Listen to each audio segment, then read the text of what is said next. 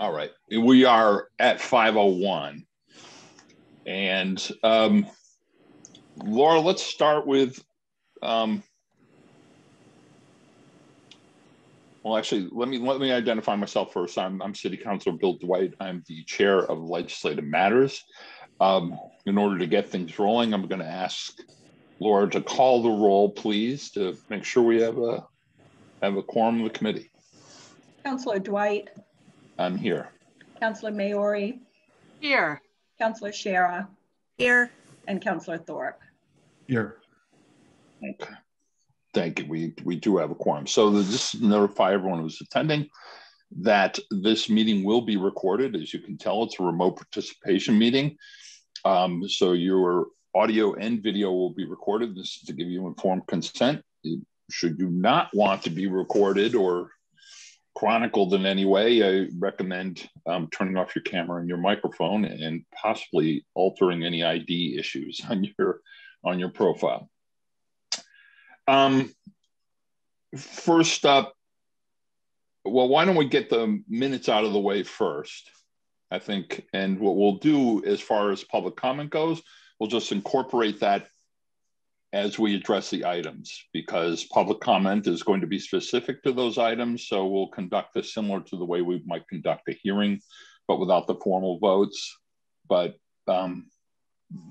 giving, because we have a few items and there may be folks here who want to speak specifically to those and ask questions specific to those. So that's what I think would probably serve us best.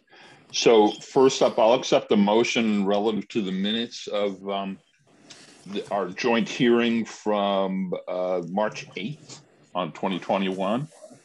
Move to approve. Motion was made by Councilor Shara, seconded by Councilor Thorpe. Is that right? That's fine. I just heard a combination of noises. That was it. So, is everyone okay with that? Okay. Any discussion on the minutes, changes, alterations, additions? No? Laura, would you please call the roll on an acceptance of those minutes? Councilor Dwight. Yes. Councilor Maori. Yes. Councilor Shara. Yes. And Councilor Thorpe. Yes. Okay. Thank you, guys. Okay.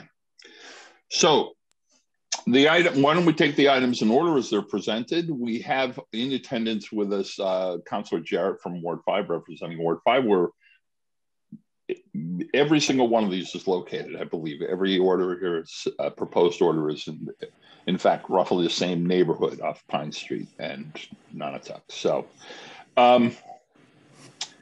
so we'll start with, well, actually, you know what? I would like to recognize Councilor Jarrett so that because this is actually part of a system, it's to address holistically some issues that have been identified in Florence, and maybe Alex, if you'd be comfortable enough to just give us an overview of your understanding of what's being proposed.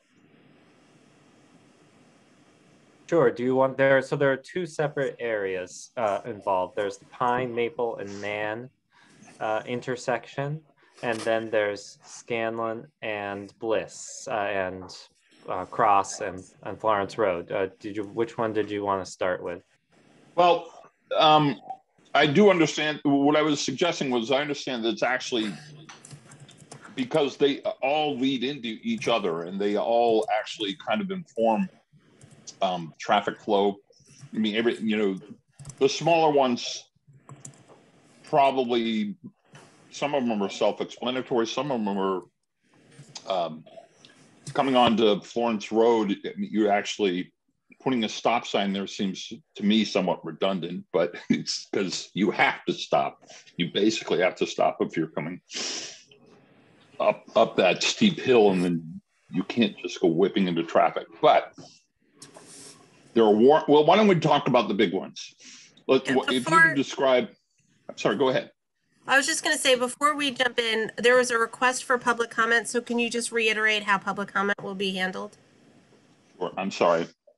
We're going to do public comment as the items come up. So if there's something you want to speak to specifically in that, this is more open discussion so that you won't be limited by your time or your questions, because what we're trying to do is suss out here's the things that work out best for everybody. So, so Alex, actually first, why don't you address the four-way stop proposal? Sure. So I spoke, I'll just read the statement that I got from Donna Lascalia, the DPW director, who unfortunately wasn't able to make it today.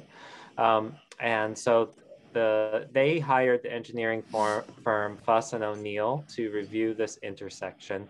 One of the reasons that this is being redone now is that Pine Street will be repaved in this coming construction season. So it makes sense to try to do all this work at once. So she writes, Fuss and O'Neill reviewed this intersection, which has a very high crash rate. I believe it's 4 times the normal crash rate for an unsignalized intersection, and offered the 4-way stop as a preferred alternative. The current configuration is definitively not working. Traffic control devices, including stop signs, yield signs, and traffic lights, are frequently installed on hills, especially in this part of the country, when intersecting streets and traffic volumes hit warrants. While we acknowledge that in the Northeast, no road is ever snow and ice free, doing nothing is not an option here, and traffic has to be controlled in all 4 directions. From an operations standpoint, we have sanding routes that are dedicated specifically to hilly locations / intersections, and this area is already one that we monitor. These sanding routes are the first to be mobilized in bad weather and the last to be demobilized. So that's the quote from the director. I would say that the issue is that most of the crashes happen where someone is traveling on Maple Street, and then someone on Pine Street pulls out, and they're hit by someone traveling at a fair rate of speed.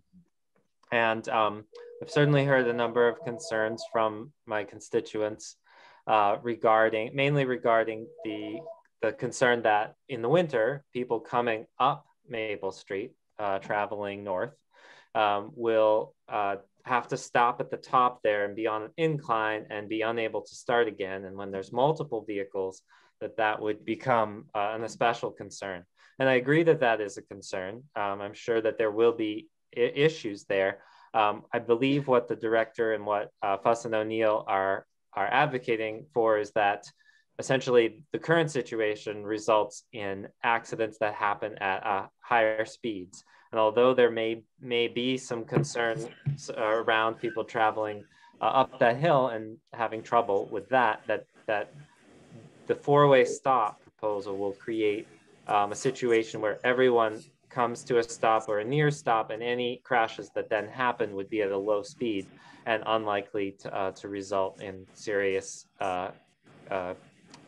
injury or high collision costs. So that's the overview of the 4-way stop. In addition, the proposal is that Man Terrace, which currently comes in at a 45-degree angle to that intersection, become a 1-way street just for the very end of it, before it hits Pine Street, so that it would be a right turn only.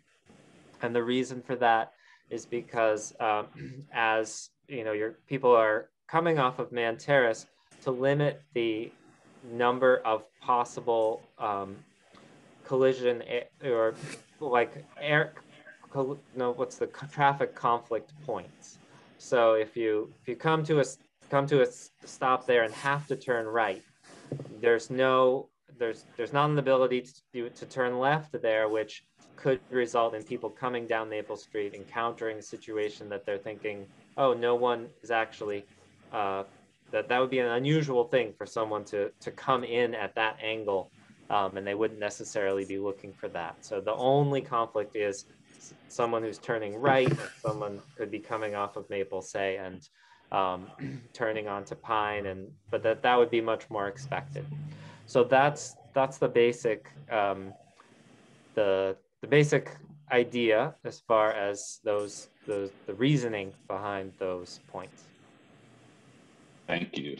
We have now, to update everyone, we are skipping around a little bit. Actually, the item that we're talking about is it's like the fourth item on our agenda, but insofar as this one involves Man Terrace one way, the brief one-way period, and also a four-way stop, and also seems the one that generates the most questions. I thought we would address that first. Also, I would suspect, but don't know, that the Pine Street parking changes are also somewhat related to this proposal, the four-way stop. Am I wrong?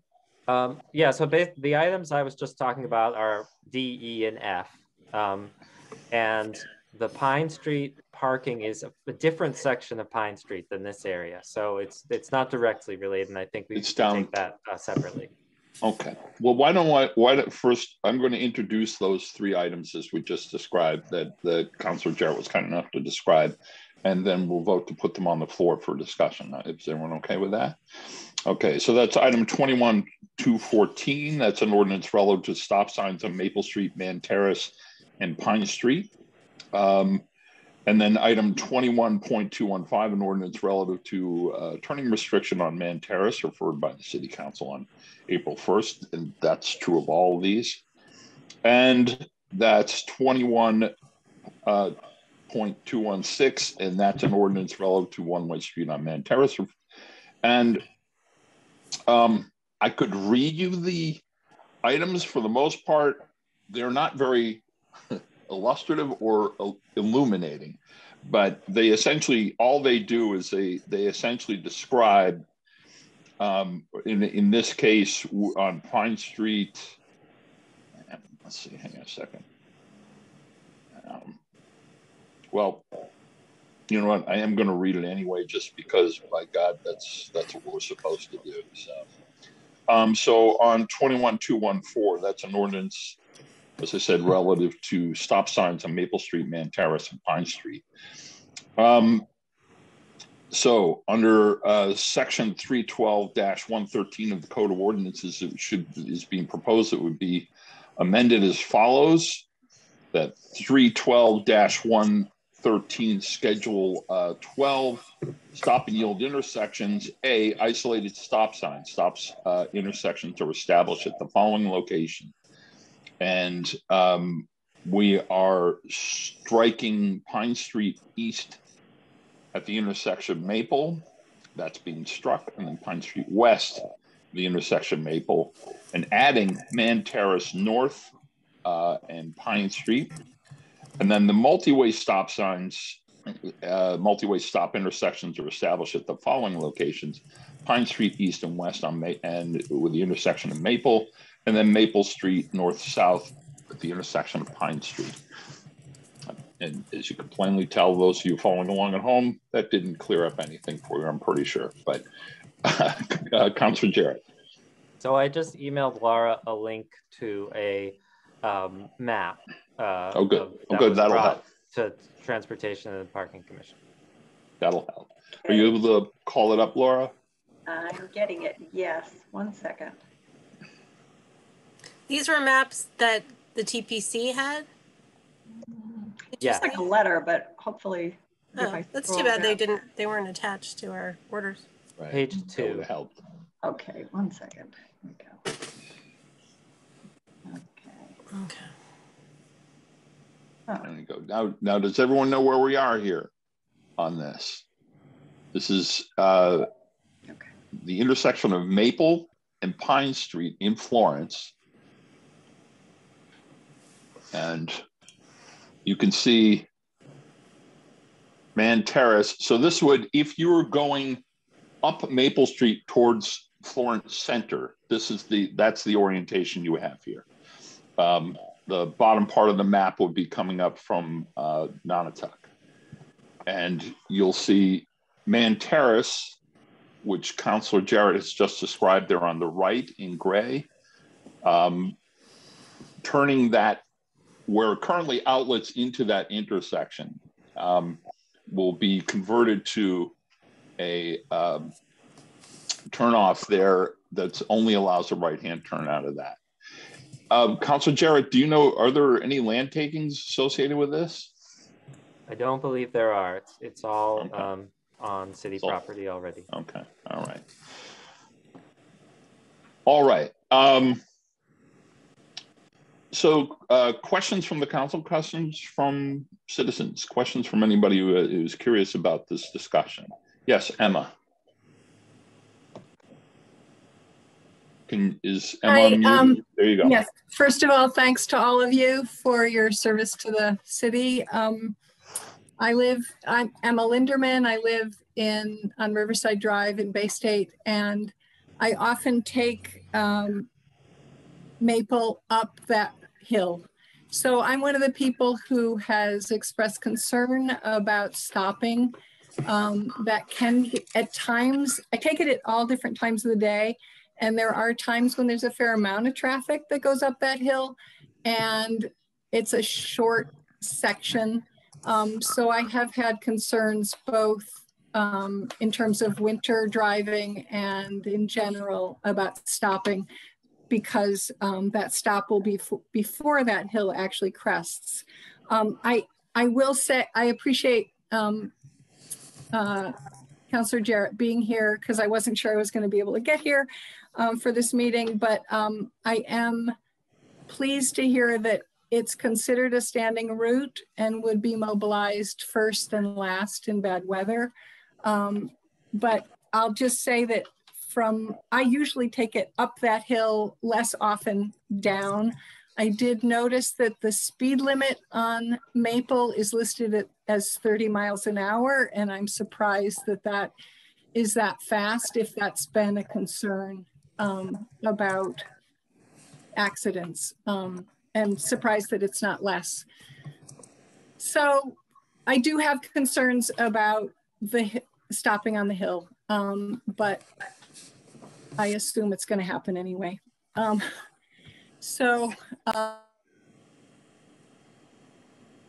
did you mute? You're muted again all of a sudden, Emma. Yeah. So thank you for listening. So, Dennis, you got something you want to share? Go ahead. Sure. Thanks, Bill. You know, I have a part-time gig where I drive a delivery van a couple of days a week all around the area. And I know virtually every intersection in and around Northampton. I can't stand four-way stop signs. They don't work. They're primarily designed for people who don't know how to drive, and they create more problems than they solve. Some of those problems include people who don't know or observe the order of occurrence that determines who gets to go next. Some people unnecessarily hesitate when it's their turn, leads to frustration and possibly dangerous driving by others who want to proceed when it is their turn. Some drivers go before it's their turn, which risks a collision with people who are correctly observing the proper order. And then there's the unobservant drivers who think that every four-way intersection has a four-way stop sign. Most don't. And I know this from driving around the area time and again. When I've got the right of way and there's got a stop sign coming the other way, people are pulling out in front of me because they think it's a four-way stop sign. They get it into that habit that it's a four-way stop sign. It's and that's a danger we're unable to measure, because putting another four-way stop sign here is going to lead to more danger elsewhere, where people are pulling out of stop signs where they shouldn't. Now, we heard that there's two kinds of collisions that happen there. People who just run the stop sign, and putting in a four-way stop is not going to slow them down, and people who pull out into traffic from the stop sign when they shouldn't. Now, I know we hired a consultant firm, and this was their recommendation. I didn't hear about other recommendations, such as other intersections that I've seen where they have stop signs on both sides of the road, sometimes surrounded with red lights, whether blinking or not. But believe me, those kinds of stop signs are very visible from a distance. You know that there's a stop sign coming. I heard no discussion about trying something like that, or a blinking red light overhead, like we have in some other places. But I don't want to go down the road of just jumping on a four-way stop sign as a solution when it's probably going to create more problems than it solves. Some of them we're not even able to measure. Thank you. Thank you. Anyone else have any other thoughts on this? First, Councilor Thorpe, did you have? I did. I just have a question for Councilor Jarrett. Councilor Jarrett, do you know if the any discussion around the speed limit was brought up in this area? We did discuss the speed limit on Pine Street and Maple Street. Or no, we just discussed it on Pine Street. But both Pine and Maple, I believe, those speed limits are set by the state, and that those would require a speed study in order to change those. But I will say, as far as speed limits go, changing a speed limit does not usually change the speed at which people drive, unless accompanied by a lot of enforcement or a reconfiguration of the roadway to narrow it or to create conditions where people are more likely to drive at a slower speed. Thank you, Councilor Jarrett. Dennis, I'm sorry, I forgot, and Emma did it correctly, but I forgot to notify everyone that if you could identify yourself and your city of residence. Sure. I know who you are, but and I live on 50 Middle Street in Florence. Thank you. Councilor Jarrett. I can also speak to, so I have the engineering report that Fuss and O'Neill did for this intersection and a number of others around the city. I'd be happy to send that to anyone who is interested.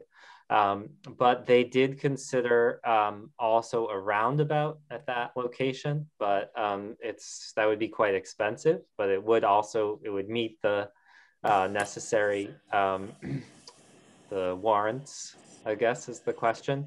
But their rationalization for the multi-way stop control, they also spoke quite a bit about the sight distances, which are not met for vehicles that are stopped on Pine Street. And so even though this is not necessarily, I mean, I'm sure there are some people who are just not stopping, but even those who are stopping, because of those sight distance concerns, this is one of the reasons that adding for a multi-way stop control. They considered also a switch to a two-way stop control on Maple Street with free movement on Pine Street, but that doesn't solve the intersection sight visibility that as you're coming up Maple Street. So those are some of their reasoning for the changes. It's true. The sight lines there, particularly if you're driving on Pine Street, that on the left-hand side, Maple Street is hard to determine. As Emma pointed out, it's a steep climb, so it's difficult. You don't see the cars coming right away. You don't see them as they approach, and they in turn don't see you. That's one of the bigger problems that's addressed there. Now, the discussion about four-way stops. Now, it's interesting historically, Northampton was one of the last communities in the state, and Massachusetts is one of the last states to employ four-way stop systems. They're advanced, not as an ideal form. Actually, the roundabouts tend to be far more effective and also, reduce carbon output and among other things. But they're also enormously expensive in investment.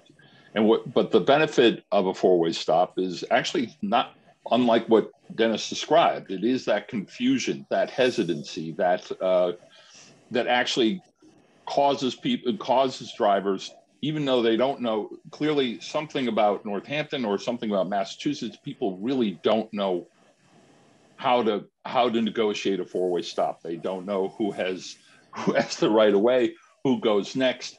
There you have those who will go because they're better than the rest of us. Then there are those who understand that you defer to the person on the right if you all arrive at the intersection at the same time. It's all in driver's ed, but many of us are way past our driver's ed manuals and probably not likely to refresh ourselves very often. But there is that annoying hesitancy. And I think the biggest concerns that usually happen at four-way intersections is annoyance and frustration. But the fact remains is that it has the effect of reducing impacts and high speed impacts in particular. So as I said, they're not ideal recommendations, and they are particularly problematic, particularly as I said, in this, in California, everything's built on a grid system, so they can do four-way stops, and every alternating street is a four-way stop. Not so, as you can see, Man Terrace is a perfect example. This is a wise goat once upon a time designed this road system, and we paved it, and then we have to address it. So, Elizabeth, I'm sorry, you had your hand up. Did. So am I only going to be able to talk once, or can I come in later? No, this is more free form. Yeah. That's good. I like free form because I actually have something that applies to all of this for later. But what I wanted to say with respect to that intersection is that part of the big problem in my mind is the left turn from Pine onto Maple heading towards Nonotuck. There is a big, huge, clunky green Columbia gas thing. I don't know exactly what it is. It is right by a tree that is also limiting some of the site, but the biggest problem is that green thing. So if that could be moved back or somewhere completely else, I think that left turn issue would be eradicated. So thank you, Dennis. The Boston accent just makes my heart guffaw. I really appreciated hearing that from you. But I should just add, I lived in Missouri for 7 years, and they have a lot of four-way stop signs. And I hear your frustration about that, Bill, because that really, as a Boston driver, sitting at a stop sign where everybody was saying, no, you go, no, you go, no, you go.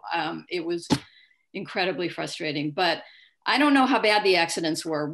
The report didn't say, they said it was a lot of accidents. It didn't say how many. It didn't say how, it said how, I think it said how many. It didn't say how bad. So, I don't know which direction they were in or any of that. And it seems to me that information would be useful, but you're going to use your good judgment in making this decision. So I'm happy to go with that. But I'm coming back later for Cross and Scanlon. Oh, okay. And so we look forward to that. And as you know, actually, and I think also historically should be understood, and I think everyone here understands it, that that particular use of Maple Street at that lower point, lower Maple Street there, became more intense when the rather originally radical speed humps were deployed on Nonotuck Street. So people trying to avoid Nonotuck, and Maple's your first outlet before you hit one of those speed humps. And so the traffic has increased there consequently for people trying to avoid that, among other things. So, and as we've said, and I think Dennis alluded to this, for everything that every modification and change we do impacts something somewhere else and creates, people driving in cars very much like water flowing. And then when people will keep driving, and it's how, if we stop them from driving or discourage them from driving somewhere else, they'll go somewhere else. And then we'll have to deal with that intersection when the time comes. But as far as the warrants, there is, I understand, at least just back in the day, there were three types of warrants: speed, volume, and accidents. As Councilor Jarrett has pointed out, this intersection has met those warrants that it's a pretty high threshold to get to the point where you start recommending either a roundabout or a four-way stop or signalization. Signalization is probably the least effective ultimately in these things, at least as I understand in highway traffic studies, particularly in neighborhoods like this. But you know, the problem that Emma identified would not change a jot. You'd still have a stoplight, and you'd have to stop at the top of that intersection. Education is another important format. When you employ these devices, it requires a fair amount of education. Our first four-way stop was the one on Ryan and Florence Road. There wasn't enough education to start with. You had people been driving for generations down that road without realizing they suddenly had to stop on Florence Road. And we had multiple accidents shortly after we introduced it. And as I said, it was our first four-way stop was at Hatfield. But so it requires education after installation, among other things. So to warn the citizens that this is pending. To Emma's concern, I think that I honestly think, regardless of whatever is decided, whatever device is employed, if it's not four-way stops, the problem that you described still exists.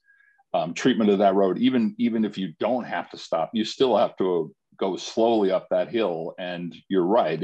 If another car is coming down Pine Street, you will have to stop. You're not going to take on that car, and you're still stuck with the same problem that you have, which is backsliding, which is why I believe that Director Lascalia had said that portion of Maple Street has always been identified as a priority for salting, treating, and plowing during storms.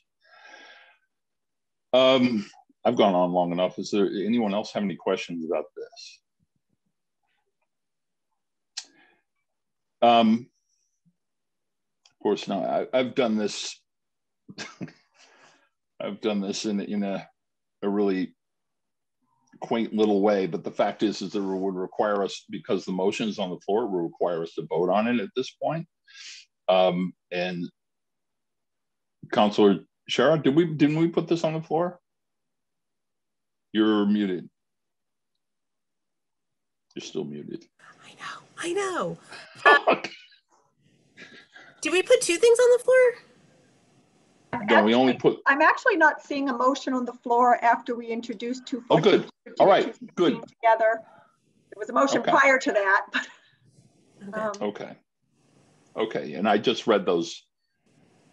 I read those items. Well, okay. Well, let's. Are there any questions actually relative to the Man Terrace modifications as being described? So essentially, not allowing entry to Man Terrace from Nonotuck Street at that point. Is that correct? Councilor Jarrett? Yeah. From Pine Street. Right. Have you talked with the folks who live on Man Terrace about this, or you've heard from anyone there? Yeah, I alerted, and actually everyone received a letter along with the map that we saw from the DPW. They flyered the neighborhood, and there was, at the Transportation Parking Commission meeting, there was attendance from people in that neighborhood. So I think everyone's been informed and had the opportunity to weigh in, and I haven't heard any serious concerns around specifically the one-way segment of Man Terrace and the right turn only restriction. Okay. Councilor Shara. So Man Terrace now one way would just go on to Beacon, is that right? Or is the other direction? Yes. So the only entrance would be from Beacon, but okay. So it's only one way for that portion. Okay. So were the folks on Beacon near there also given notice? Will that affect their traffic flow? I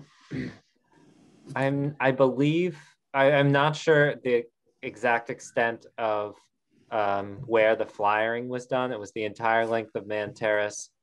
I would hope that it was also at least a section of Beacon, because it does mean that no one will be able to enter from Pine Street. So there are, in terms of, there could be additional traffic. All the entering traffic does have to come off of Beacon. I emailed everyone in my contact list within a much broader range. So I do hope that everyone had the opportunity. Okay, thanks.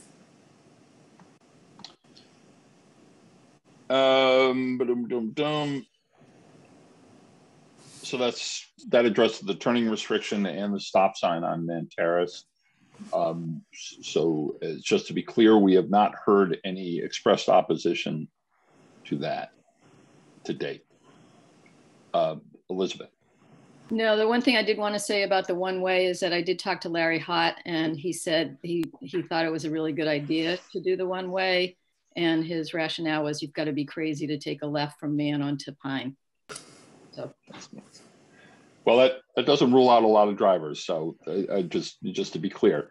And by the way, Elizabeth, I didn't have you identify yourself either. I'm just sorry, Elizabeth Silver, Florence. Thank you. Any other discussion on this? On these three items? I'd accept a motion for referral on these three items.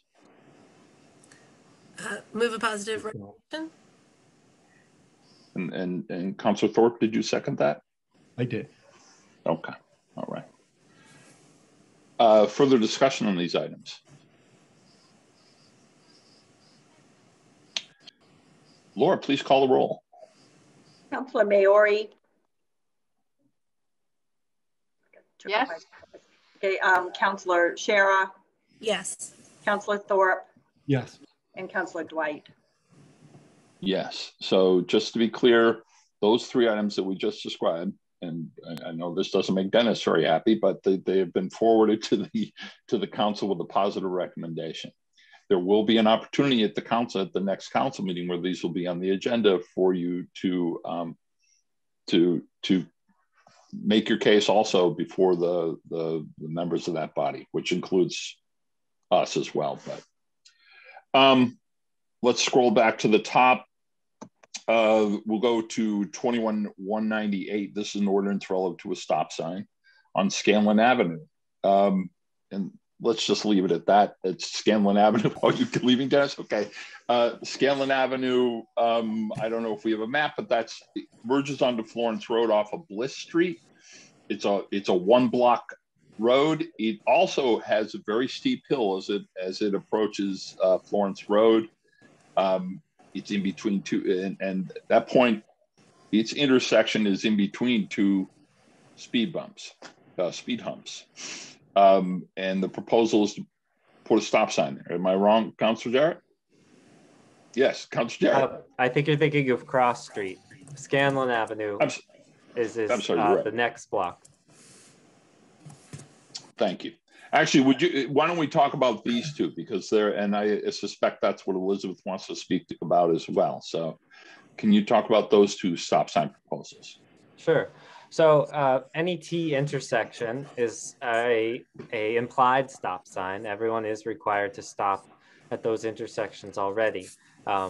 So there's on Cross Street, since that's a two-way street, there's a proposed stop sign at the intersection with Bliss and with Florence Road. And then on Scanlon, which is a one-way street, there's only a stop sign at the Florence Road intersection proposed. And the reasoning for putting these here is because there are certain warrants that have to be met in order to have a posted stop sign at a T intersection. Traffic volume is one of them. So on both of the Florence Road intersections, that is met by traffic volume. And on Bliss Street, traffic volume is not met there, but sight lines are. Now there's currently a hedge that does not meet the zoning code that I am assured by the DPW director will be taken care of, though it has been a while. And there have been many complaints, so I'm not sure why that is not taken care of yet. But even when that is brought down to the appropriate level, which is 3 feet of height within 25 feet of the intersection, there will still be a mailbox, post box for outgoing mail, and there will be a pole, electric telephone pole. And because of those two things, the warrants are met for sightline issues. So that is the reasoning that the DPW director gave for putting stop signs here. Questions, comments? Okay. Elizabeth, go ahead. Well, I don't know if this is the right time. It's kind of a more general thing, but yeah, I hope those hedges come down. I think they're a problem. And I want to say that, you know, what you said about stopping at the crest of Scanlon or Cross, it's like, if you don't stop there, you're crazy. But if you guys want to do the stop sign, so be it. So I just wanted to read you a little levity into this meeting. I wrote this for you all because I know most of you. Laura, I don't know you, but it's nice to meet you. It's called Ode to a Stop Sign. It's big and red and has 8 sides.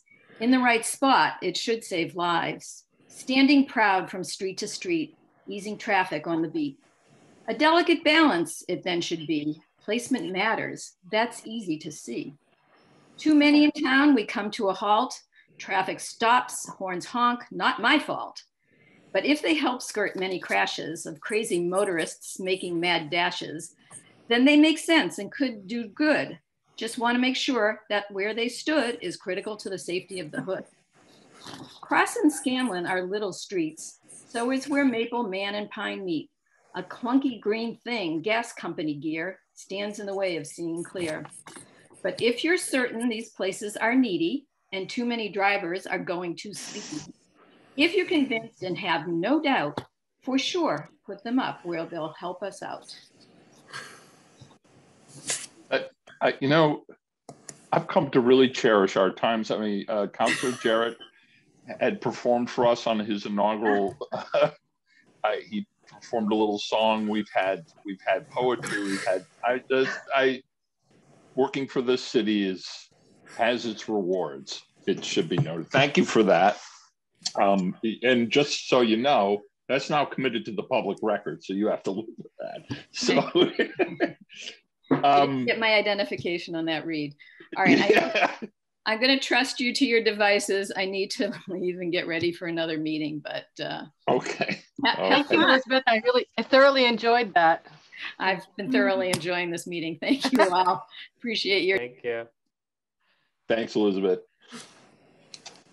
Yeah, it's true. I mean, in fact, actually, you know, I am getting to be like the old gray beard. Northampton, once upon a time, stop signs were a patronage thing. People would come to some councilors who were more accommodating. The councilor who used to represent Council Miore's ward once upon a time. If someone wanted a stop sign, he'd have it put there. It didn't matter if it was a dead end street and there was no main traffic. It didn't matter. There were no warrant issues. And consequently, Northampton has still some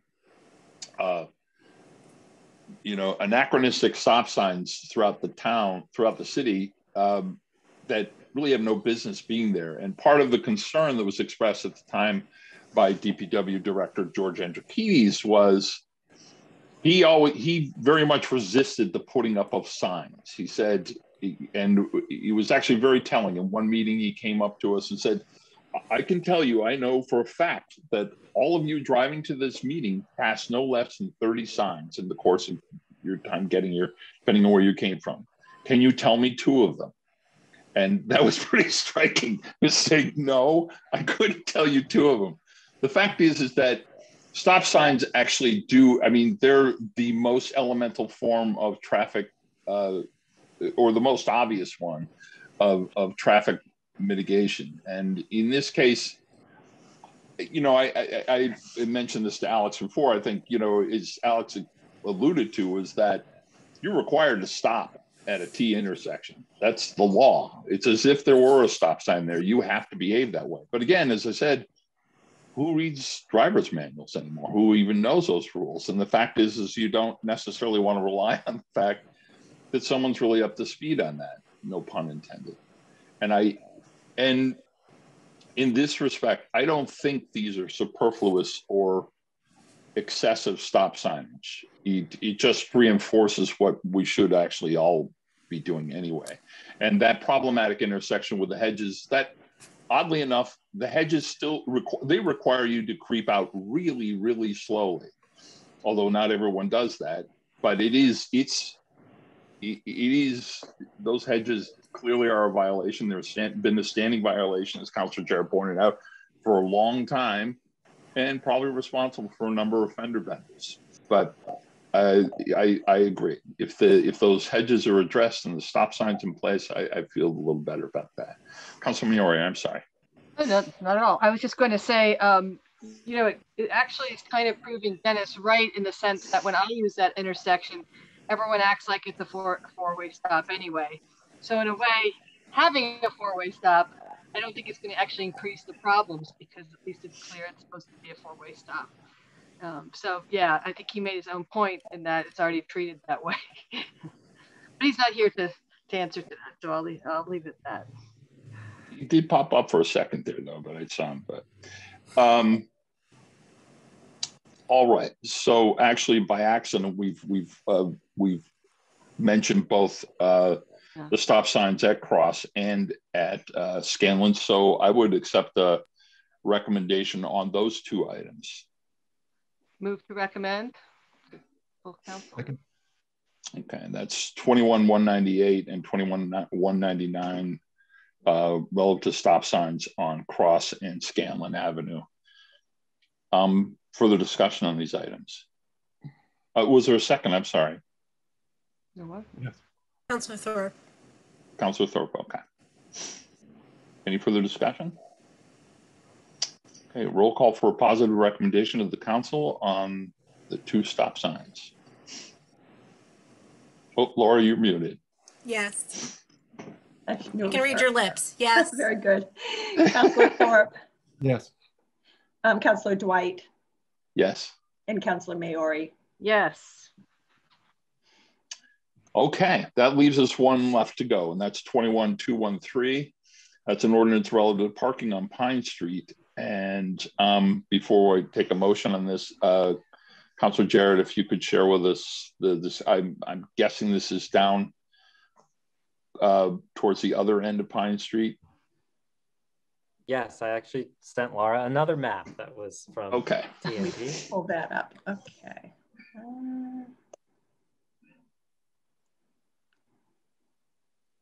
Wait. Now I see the Maple Street, Pine Street one. Did you send me another? Maybe I need to refresh. Yeah, here, I'll just drop it in the chat to you. Oh, I see. You know what?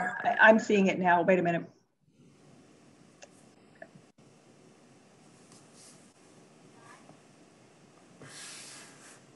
Okay. By the way, the voice to text transmission thing is identifying man terrorists as man terrorists. Did it again. Okay. All right. Okay. Just, okay. All right. Councilor Jarrett. Councilor Jarrett, why don't you break this down for us? Here we are on Pine Street, near the intersection with South Main Street, the section between Chestnut and South Main. And presently, we have a parking prohibited at all times where you see in red, and no parking restriction where you see in orangish yellow. And so if Laura, you would scroll down, you can see the proposal is to make no parking entirely on the side that currently has no parking on part of it. And the reason for this has to do with the width of Pine Street and the volume of traffic that goes through, and that if there's parking on both sides, then there isn't sufficient room for traffic to flow through. Even, I mean, if someone happened to park directly, it would be a very narrow, like directly across from each other. So, you know, that the DPW director spoke to this, and as a safety issue. There are other opinions that having a lot of cars parked causes people to slow down and not take things. It's a condition called yield flow, which still happens on this street, where there's, or courtesy one-way traffic is another way of talking about it, where you know, someone has to stop and wait for the next person to pass in order to get through when there's people parked. So some would consider having the more cars you can park there, the safer it might be, but from a traffic flow perspective, that may not be the case. So, you know, it can restrict traffic flow. And so we still have parking entirely on one other side, and that can certainly set up plenty of yield flow conditions with slow traffic if the residents wish. There's a long history of this section of street where residents actually purposefully would park on the entire length in order to reduce speeding, and then there were you know, windows smashed by people who didn't like that. So there's a long history, which I'm not fully familiar with the street, but I hope that explains some of the background for the reasoning. That does. It's very helpful. And if you weren't going to say it, I was going to say it. But that's true. That the neighborhood in that particular section took it upon themselves to employ their own traffic management, and it certainly did create many points of conflict. So, you know, I actually, the problem that you describe is just as it does. If there are cars parked on both sides of the road, particularly in the winter, it's very difficult to navigate, and does create its own issues. So I would imagine that you, Councilor Jarrett, have heard from the residents there, although there's been fair turnover, but the residents there probably, I would imagine they weren't especially excited at the prospect of not the least of which is eliminating their parking on proximate to their homes. Have you heard anything from them on that? I have. They spoke at the transportation and parking meeting where this was discussed. There's still a significant length of space. There, you can see here, well, the image isn't up anymore, but there's really just one house where the parking restriction would change, and that's 7 Pine Street. The other houses on that side of Pine Street already have a parking restriction there. And so I spoke to that resident who did not have a concern about it. There's usually plenty of space to park across the street if someone needs to park on the street. However, he and others on the street are certainly concerned about people speeding, or it's not that actually people speed that much because they did a traffic study, although I think another one has just been done, which I have not seen the results of, a more recent one in response to some of this. But it's, you know, this has a 30-mile-an-hour speed limit. So people tend not to be going faster. They look at the 85th percentile. You know, how many people at the 85th percentile, and the 85th percentile is right around 30 miles an hour. So certainly there are some outliers that go faster than 30. But I think concern is that, you know, 30 miles an hour is fairly fast for a street of this width. And so they would love for that to be looked at. And they have been advocating for traffic calming measures for many years and not seen that happen. So they do have a lot of concerns, but they're not directly perhaps related to this particular parking change.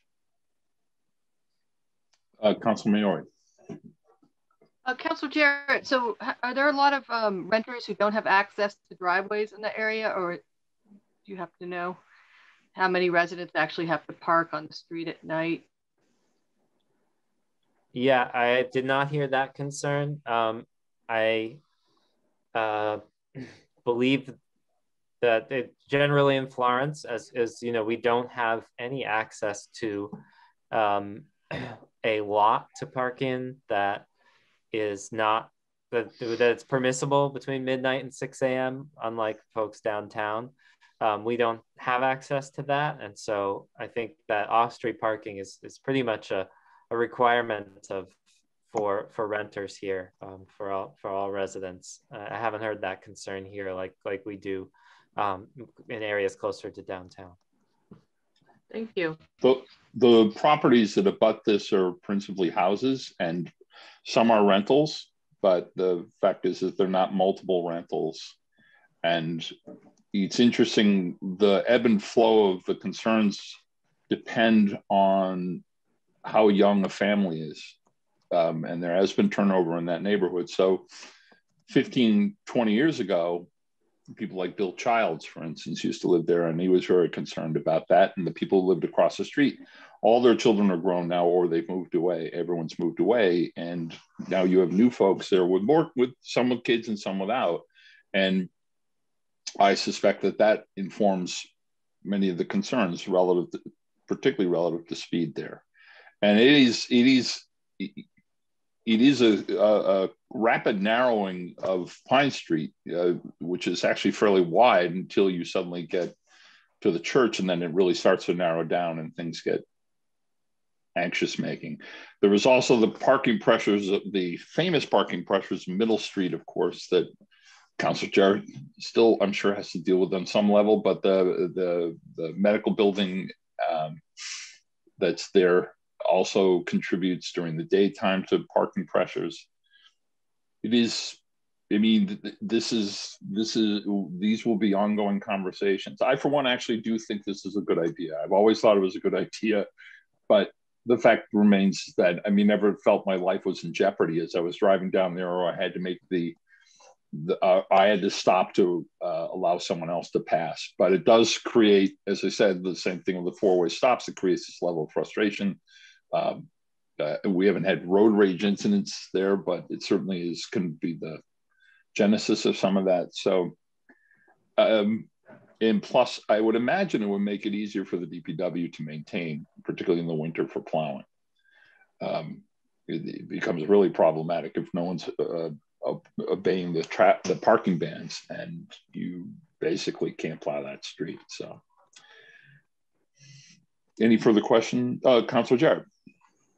Yeah, I will say that I think that the DPW director heard many of these concerns, and given that Pine Street will be entirely repaved, that they are looking at traffic calming and other considerations in that process. But though I haven't heard the results of that.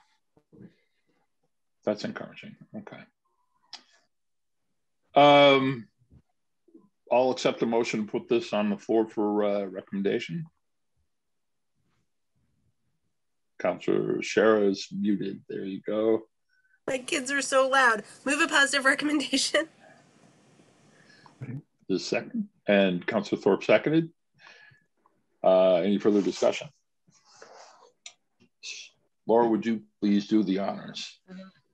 Councilor Thorpe. Yes. Councilor Dwight. Yes. Councilor Maori. Yes. And Councilor Shara. Yes. All right. That moves forward with a positive recommendation to the council, and I believe that's every damn item. Yeah. Yes, it is. Yes, it is, even though we skipped all over. Councilor Jarrett. Do we have an idea of when these will be at the council? Can it make it for this Thursday, or will it be the May 6th meeting? I was going to put them on for Thursday, add them Okay. to the agenda for the final. And does anyone, the DPW director might be able to come, but do we How do we usually make decisions about that? Whether Well, that's the if you would like the DPW director to come, then the formal request to the mayor's office would be the appropriate way to do that. Okay. It's also noted that the transportation parking members will be there as well. We didn't have Councilor Nash at this point, so all the weight fell on your shoulders. But I thought you did a remarkable job, and I'm really glad that you did show up, because we would have been foundering here. So, but yeah, so that, and if you want to let the residents know, I suspect we'll see Dennis, and maybe Elizabeth will repeat her poem for us if we're with any luck. So, thank you. No new business. That leaves us with one other item left to go. That would move to adjourn. Second. Motion's made by Councilor Shara, seconded by Councilor Maori. Laura, please call the roll on that. Sure. Councilor Dwight. Yes. Councilor Maori. Yes. Councilor Shara. Yes. And Councilor Thorpe. Yes.